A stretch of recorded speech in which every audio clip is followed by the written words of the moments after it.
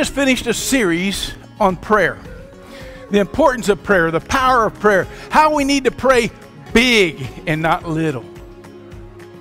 And today, we're going to talk about the biggest cause to stop those prayers. Today, we're going to deal with a giant of doubt.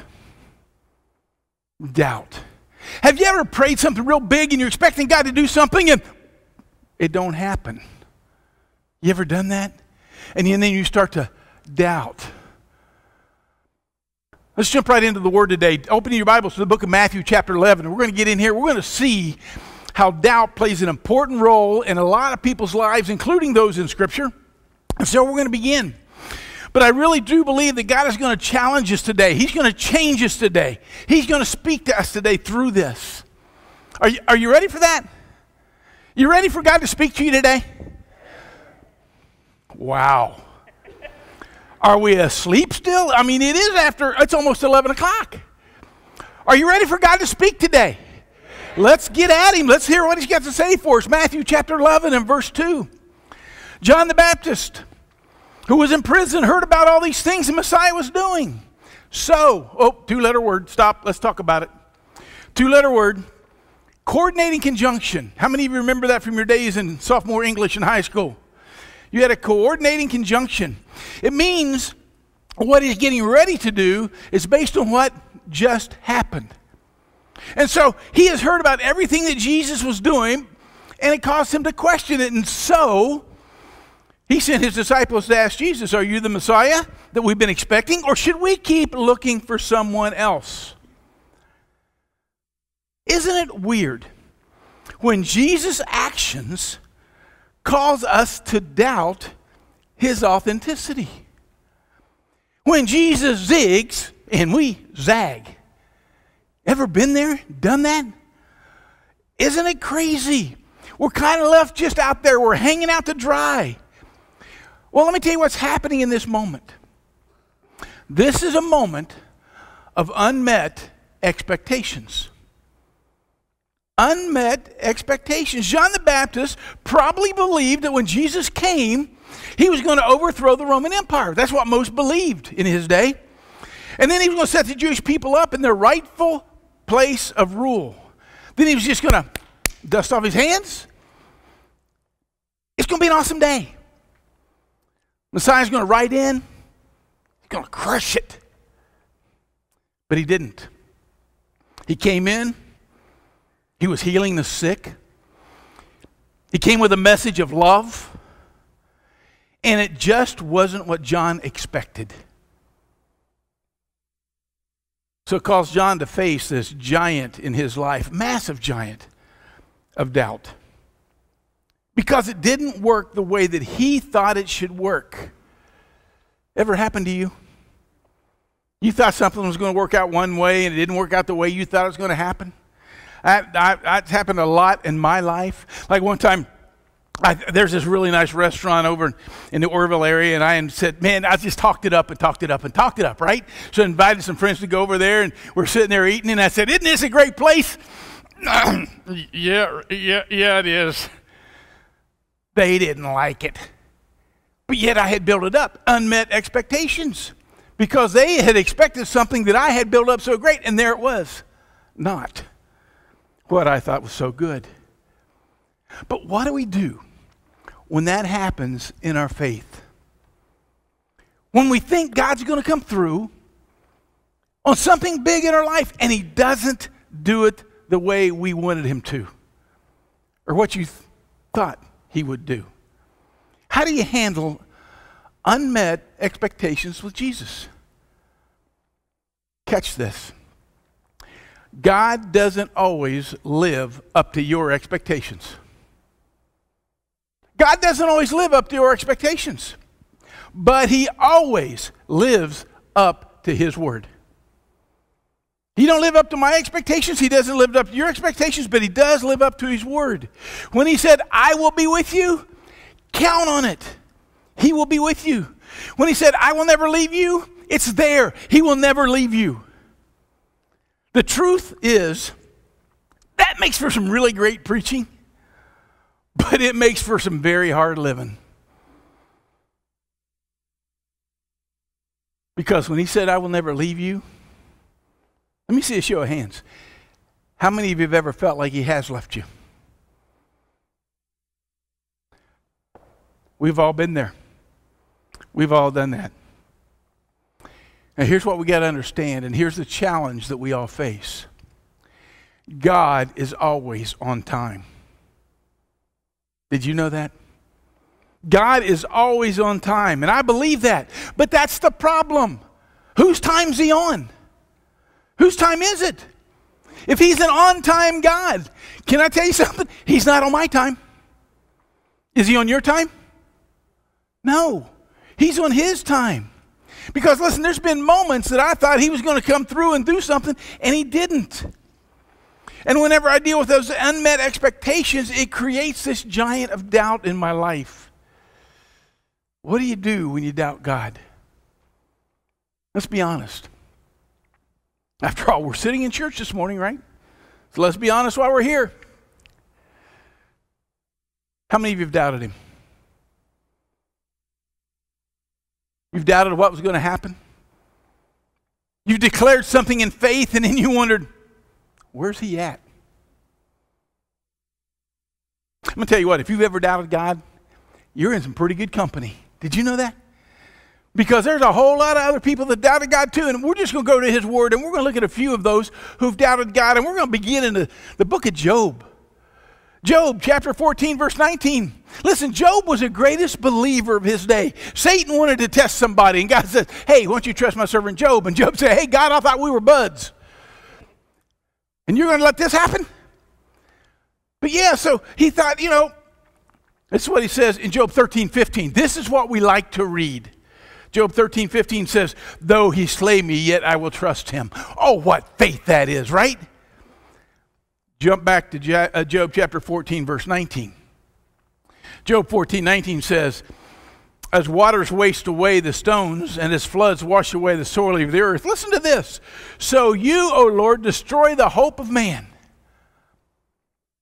Okay, we're dismissed. We'll see you next week. Right? Is that depressing or what? Right? Job had a doubt. Destroy the hope of man. And then you move on, you read, how about Jeremiah? Jeremiah was a powerhouse prophet, right? He felt completely forgotten. Jeremiah 15:18 says this, why is my pain perpetual and my wound incurable, which resisteth to be healed? And then he says something really scary. This is really scary. Wilt thou be altogether unto me as a liar, and as waters fail? Anybody in here have enough guts to call God a liar? Jeremiah did. He called God a liar. That's crazy. And yet Jeremiah is a prophet. He's got 2 books in the Bible. One of them even has his name. And yet that's where he was. And then there was somebody who, you don't get any greater than this. You don't get any greater than Elijah. Elijah was a powerhouse man of God. When Elijah prayed, stuff happened, right? Elijah prays, it's not going to rain. He doesn't want any rain. It doesn't rain for 3 stinking years. Think about that. That's a powerhouse prayer. He's wanting to show the people of God the power of God. And so after 3 years, he says, okay, folks, you got to listen. These false gods that you've worshiped, these idols that you've worshiped, let's have a test and let's see if they can live up to the faith that you've placed in them. So he picks a fight. He picks a fight with the prophets of Baal. And he says, meet me on the mountain. And you build an altar to your God, and I'll build an altar to my God, and you pray to your God, and I'll pray to my God, and whichever God answers by fire, that's the true God. Now, that's not really a good way to settle arguments in an office building, but we're in the Old Testament here, and so we're doing things a little different, right? They build the altar, and they pray all day. And listen, if you don't believe the Word of God has a sense of humor, go read this story. It's hilarious to me. He starts off, and they start praying, and he starts bagging on them. Look at these guys. Look what they're doing. They're foolish. They're praying to somebody that doesn't exist. And he's just giving them a hardest time that he can give them. And then he says some stuff that I just think is absolutely great. He says to them, hey, did you schedule a time with your God? Maybe he's on vacation. Or, let's get a little deeper. He says, scream a little louder. Because maybe your God's asleep and he's a heavy sleeper. I mean, listen to this. Elijah, he's a rude dude, right? He's just rude. So when I get to heaven, I'm going to high five him and say, you were rude, but you were awesome. This is great. I love. And then the last thing, this is the one I really love. He says, maybe your God can't answer because he's on the toilet. I love that. It's a sense of humor in the Word of God. That's what we have. I can't wait to meet him and see what he's done. And when they're done praying to their God, Elijah says, is it my turn? Can I go now? Yeah, it's your turn. Go ahead. You go ahead and do it. Okay, I'm going to go now. You're good with this, right? And so Elijah, he builds his altar. He puts his sacrifice on it. He digs a trench around it. Now remember, it hasn't rained for 3 years, and so what he does next really probably infuriated a lot of people because he took that precious commodity called water and he poured it all over the sacrifice and all over the wood and filled the trench with the water. And then he prays. Little one-paragraph prayer. And fire falls from heaven and consumes not only the sacrifice, but it destroys the altar. And I love what King James says. It says it laps up the water in the trench. And he turns and he looks at the prophets of Baal and he says, how do you like me now? Well, something like that anyway. Not exactly his words. But then he turns to the king and he says, listen, you better run because it's getting ready to rain. Hadn't rained for 3 years. And Elijah goes and he buries his face in the ground and he prays and the rain begins to fall. And then, I love this part, and then when the rain starts falling, he feels it on his back, he jumps up and he runs down the mountain and he runs so fast he outruns the king in his chariot to get down the mountain. That is an anointed man of God. Think about that. And then something happens. He gets this threatening letter from the queen. And it says something like this. And that's going to be paraphrased, okay? Just so you understand. You're Elijah, comma. Don't like what you did to my prophets, exclamation point. You killed them, sad face emoji. Not happy with it, mad face emoji. Going to kill you back, going to kill you till you're dead. Sincerely the queen. Hashtag, you better run, sucker. Right? That's my paraphrase. Think about this. The powerhouse, Elijah, the prophet of God, caused it to stop raining, caused it to rain after he brought fire from heaven to consume the altar. If you're Elijah, how are you going to respond to this? I'm going to be like, hey, dude, lady, calm down. I'm going to go back to sleep. Right? I am so grateful that God didn't give me the ability to cast down fire from heaven when I was a young guy. You know what I mean? Because in junior high, there had been a lot of people running around with singed hair. Think about it. I mean, look how he responds. 1 Kings chapter 19 and verse 3. Elijah was afraid, and he fled for his life. He went to Beersheba, a town in Judah, and left his servant there. Folks, that is a response of absolute doubt. He just came down off of a mountain where God just did an amazing thing, and now he's facing a massive giant of doubt. Verse 4 says, then he went alone, and part of that is a problem. Look at this in verse 4. Then he went on alone into the wilderness, traveling all day. Therein lies a huge problem, folks. That's a huge problem. That's why we encourage everyone to be involved in a small group or to be involved in a Sunday school class, is because we need people around us. We need around other people so that we never have to go through a desert experience alone. We see what happened to Elijah when he did. As a matter of fact, being alone is the first thing that God confronted after he created Adam and Eve, did he not? He created Adam, he looked at him and said, it's not good for man to be alone. So then he created Eve. And all the men said, oh man. Well, I know where we stand, ladies. They're all yours. You can do with them what you want. Look, I was looking for the response, amen, right? Amen. He created a woman for us. But that's not good for man to be alone. Created Eve, and then but Elijah went alone into the wilderness, traveling all day. Now I want you to notice what happens here. He sat down under a solitary broom tree and he prayed that he might die.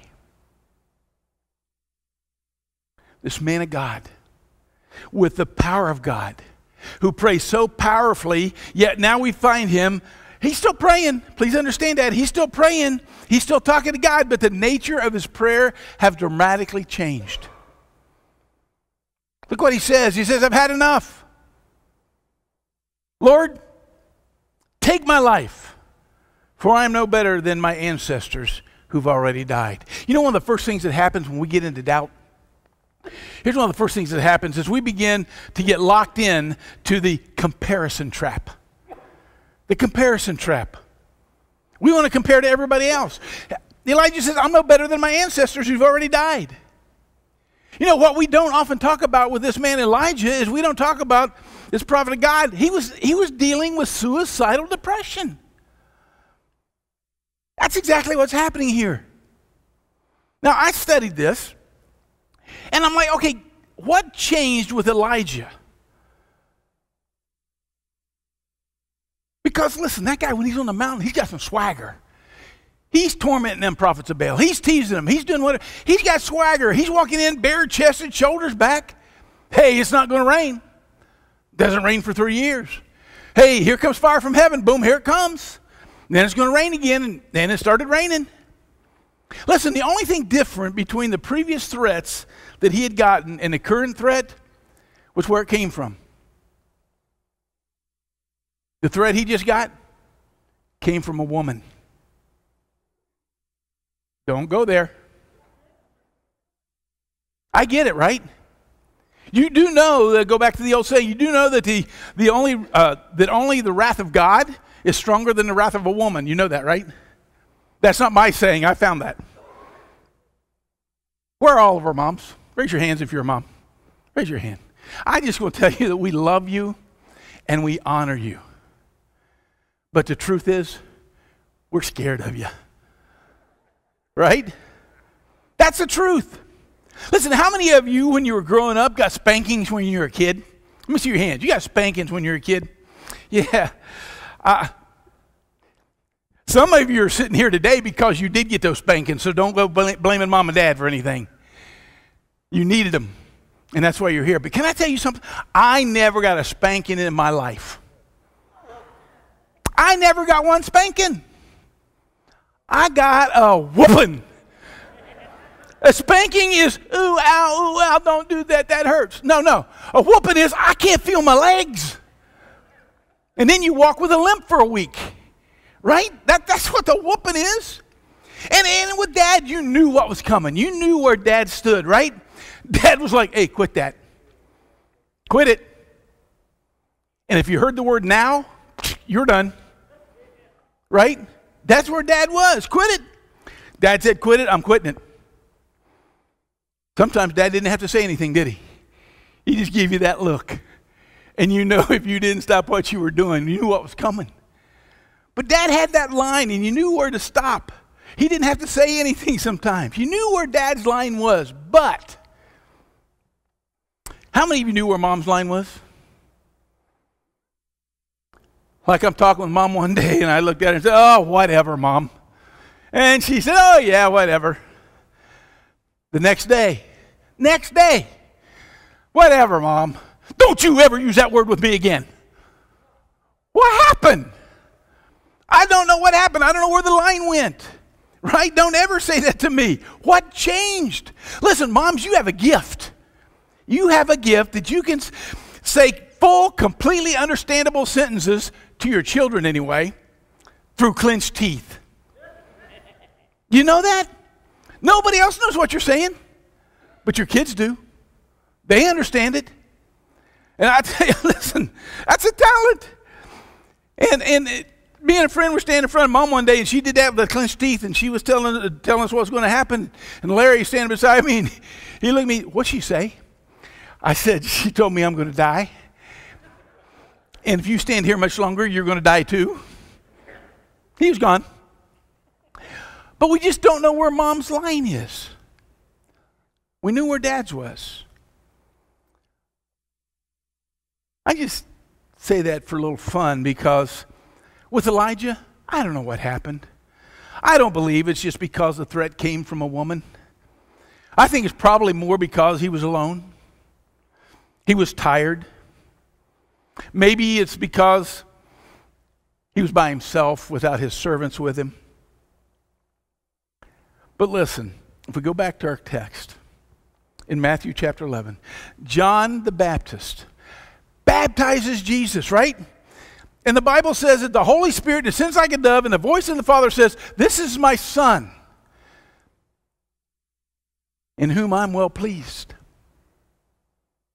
And then we find John in the text in Matthew chapter 11, 2 and 3. Let's read it again. John the Baptist, who was in prison, heard about all these things the Messiah was doing. So he sent his disciples to ask Jesus, "Are you the Messiah that we've been expecting? Or should we keep looking for someone else?" How do you get in that spot where John is when you've seen God do great things? And now you're doubting as to whether or not he is who he says he is. One thing shifted in John's life from the baptism moment to where he's at now, because he's in prison. Something to take note of. And number two, here it is. A prison perspective will always cause you to doubt your destiny. A prison perspective will always cause you to doubt your destiny. Man, you could have a great moment of faith. You could believe that great things are going to happen in your life. Maybe it's the positive power thinking, but all of a sudden you get into a spot, you get into a rough time. Maybe it's in your marriage. You thought it was going to turn out one way and it didn't turn out the way you thought it was going to. Maybe it's in your life in general. Maybe you say something like, "Man, I thought I'd be further along than I am now. Look at them over there, man. They're doing well. Why am I not doing so well?" Maybe somebody let you down at some point in your life. Or let's be really honest today. Maybe it's just you. Maybe it's your repetitive sin habits that you really keep trying to discipline yourself past, and you keep struggling and you keep failing. And you keep saying something like, "Yeah, God could never love somebody like me." Read the book. Read the book. Because there are people that he loved through their pain and through their heartache, through their mess-ups, through their mistakes, through their failures. Jesus always loved them. And that brings me to the third thing I want you to hear. Your faith is more important than your failure. Your faith is more important than your failure. God's more interested in your future than he is your failure. And folks, all you got to do to understand it, look at Simon Peter. That's all we got to do. Go look at Simon Peter. I'm going to tell you what, Simon Peter could not be hired at Southport Heights Christian Church. I wouldn't hire him. Would you hire him? Think about Simon Peter. He cussed all the time. He cut people's ears off. He was violent. He said one thing and he'd do something else. He was proud. But Jesus loved him. In fact, Jesus and Simon are having this moment. Peter looks at Jesus and he's been, I'm always going to be with you, dude. I am never going to leave you. I'm going to be right here. I'm your ride or die. When all those other guys over there, see them? When they're all gone? Yep. I'm still going to be here. Luke chapter 22, verses 31 and 32, Jesus gives his response to that. Jesus said, and the Lord said, Simon, Simon, indeed Satan asked for you, that he may sift you as wheat. But I prayed for you that your faith should not fail, and that when you've returned to me, strengthen your brethren. Now, folks, let me just share, that's a very non-religious prayer. Very strange prayer. Because, listen, if it's a religious prayer, what are you going to pray for? I'm going to pray that Peter doesn't fail. I'm going to pray that he quits messing up. I'm going to pray that he quits embarrassing me, right? That's what a religious prayer looks like. But Jesus actually predicts through the things he doesn't say that Peter's going to fail. But not only is he going to fail, he's going to fail a whole bunch of times before the night's over. But listen, Peter, Jesus says, I'm going to love you through it all. And when you've returned to me, I want you to strengthen your brethren. What's that mean? What's that mean? It means as many times as you mess up, I'm going to keep making mercy. That's what Jesus does. He keeps making mercy. As a matter of fact, every morning when you awake, Scripture tells us there's new mercies waiting on you. That's what Jesus does. He makes mercy. It's new every day. As a matter of fact, with Simon, Jesus even says, hey, I still got a place for you in leadership. Folks, that's a powerful moment. But there's another one very similar to that, and how powerful it is, found in Mark chapter 9. Man brings his son to Jesus. He's already taken his son to the disciples. He asked the disciples to pray for him. They prayed for him. And there was unmet expectations. Because when the disciples prayed for him, he was not healed. Their assumption was, their expectation was that when the disciples prayed for him, he would be healed. So the church, the disciples, the church let him down. And so he goes on though, and he goes to Jesus. Look what he says. Can you heal my son?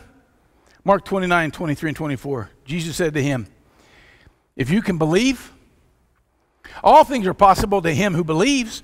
And immediately the father of the child cried and said with tears, listen, he's being super honest here. Can you imagine being in front of Jesus and praying this? And he looks up and he says, Lord, I believe. And then there's all this stuff happening in his heart and in his head. And he says, help me in my unbelief. Lord, I believe. Help me in my unbelief. I know I'm standing right here in front of you, and I believe, don't believe. How does Jesus respond to that? Does he say, go to the back of the line? Does he look at him and say, no soup for you today? For my Seinfeld friends, you get that.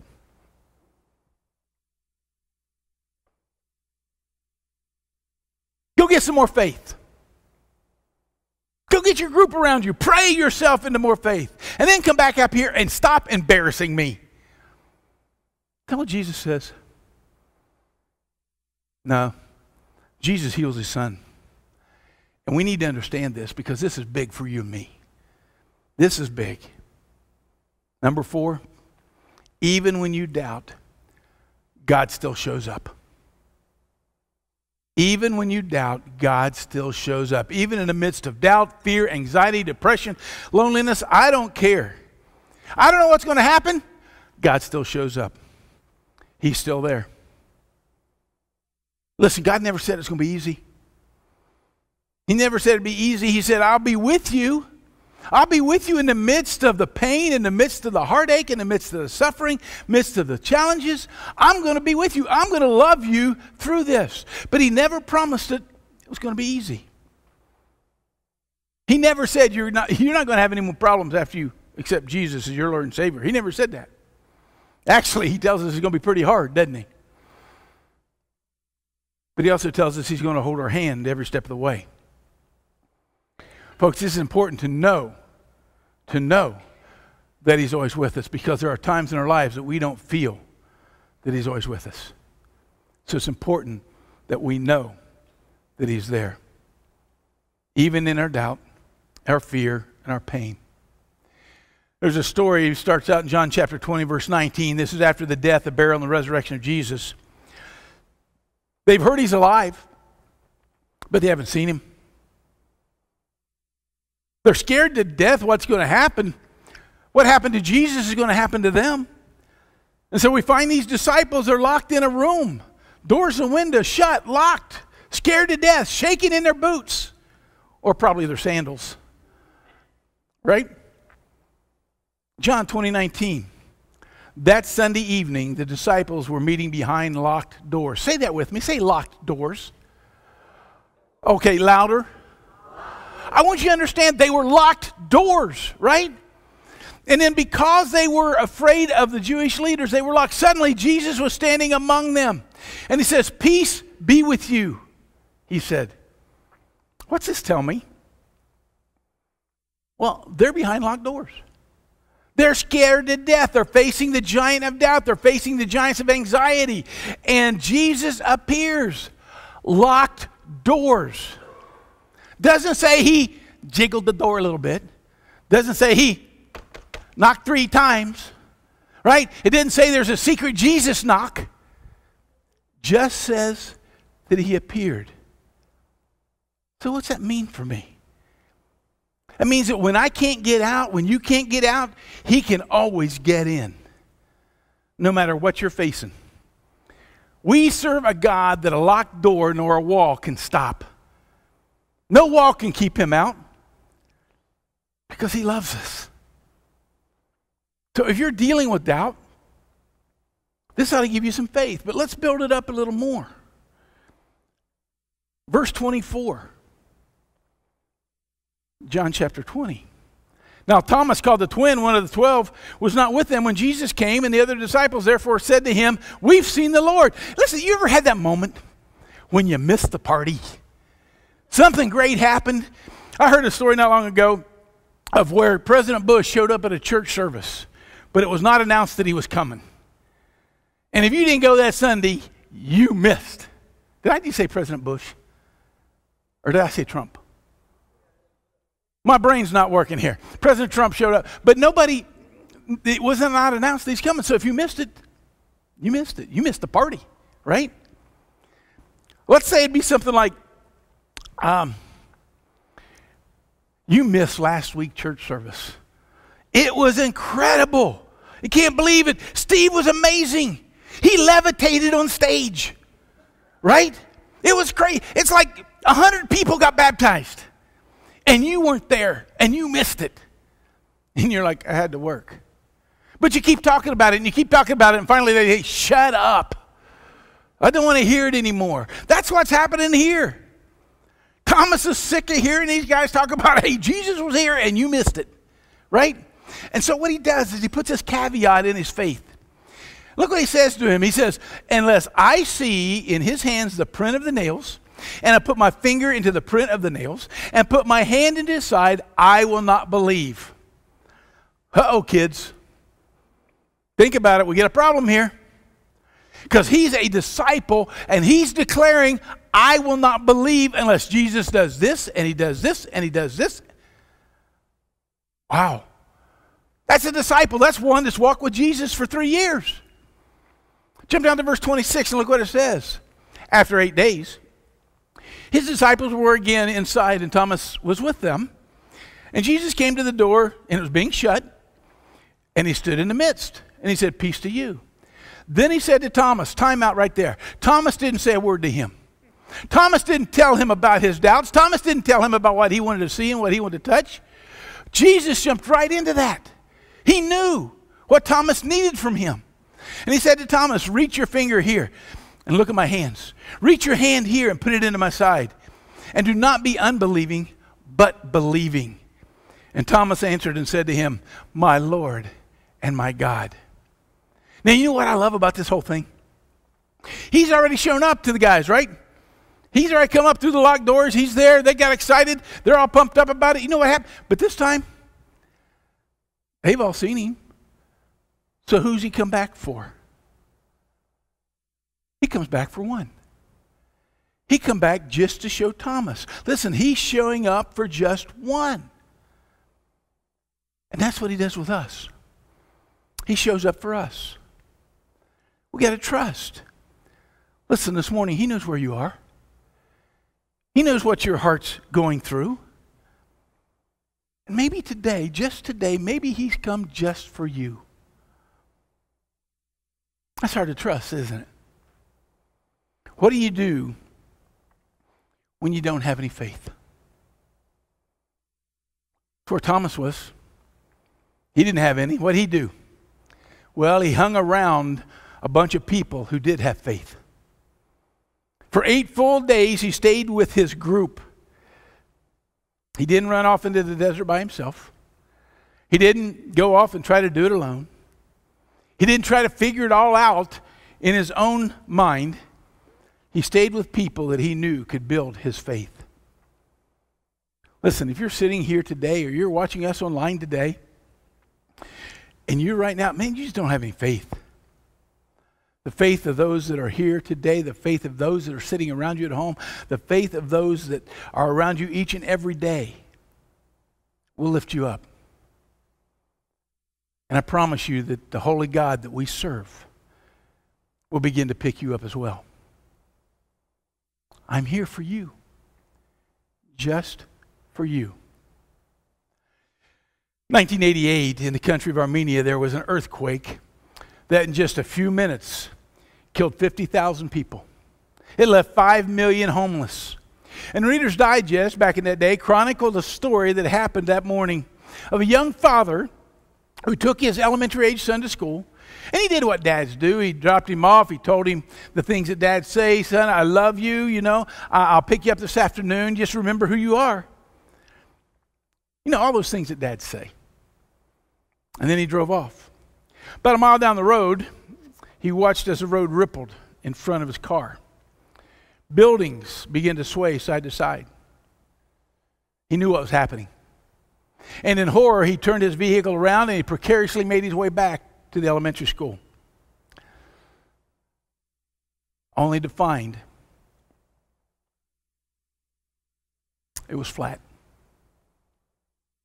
And with only the terror that a father can feel, he left the door open on the car. He left the car running. He jumped out and he ran over. He crawled. He did whatever he had to do to get across the rubble to the approximate location of his son's class.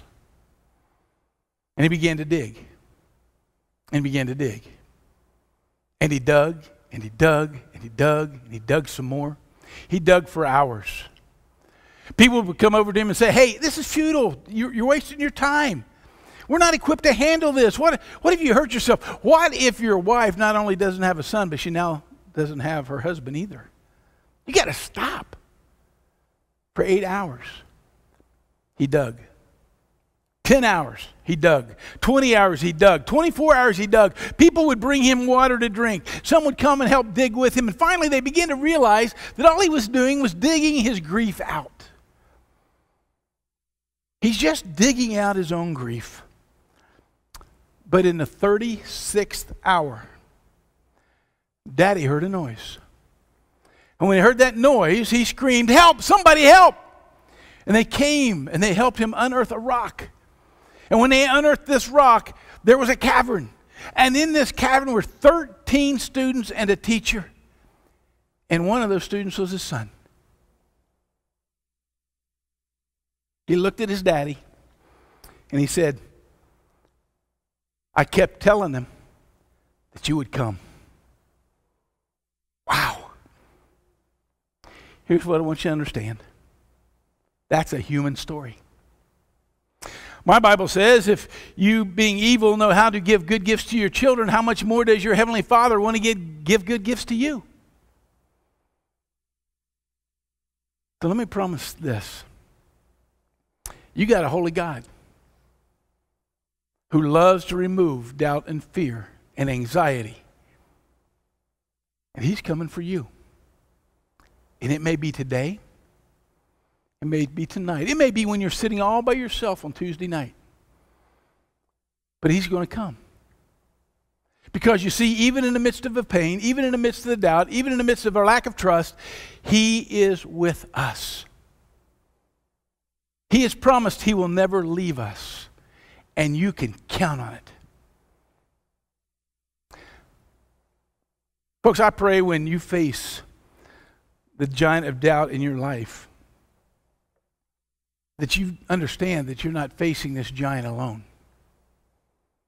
Because you're facing this giant with a full force of a giant slayer that's right inside of you. God, a giant slayer, is with us. Even when we don't know where to find him, he is there. The giant of doubt comes. We can't stop it. But I trust today you now know how that you can better deal with it. Know that he is always present with you through the pain, through the anxiety, through the doubt. God will never leave you, and he will never forsake you.